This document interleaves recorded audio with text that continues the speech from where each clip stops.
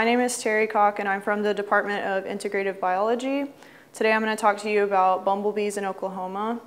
In Oklahoma, we historically have about 10 species of bumblebees that are native to the state.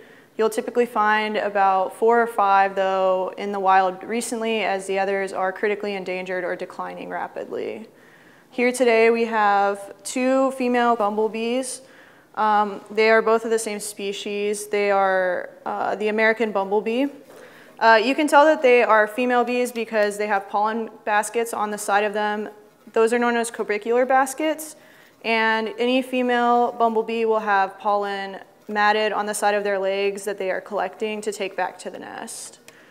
Bumblebees typically emerge in March and April. The emerging queens are coming from overwintering, and they will build their own nest typically in rotted out wood, leaf litter.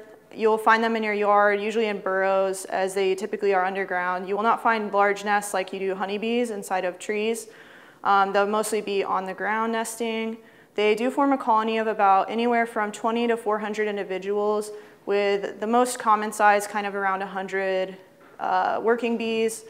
The bees typically live 2 to 6 weeks, and they will have a life cycle from about March, the whole colony as a whole, from March until about September, October here in Oklahoma.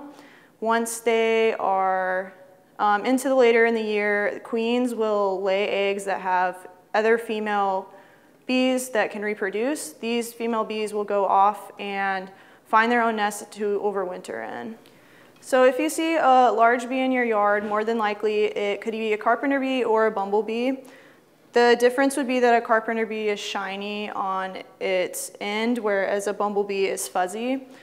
Overall, neither carpenter bees nor bumblebees or any other bee in your yard is particularly dangerous, as if you disturb them, they will protect their nest, but they are critical pollinators for the native plants in Oklahoma, and they are all declining. So if you do find bumblebees, make sure to take care of them and help them by planting native plants.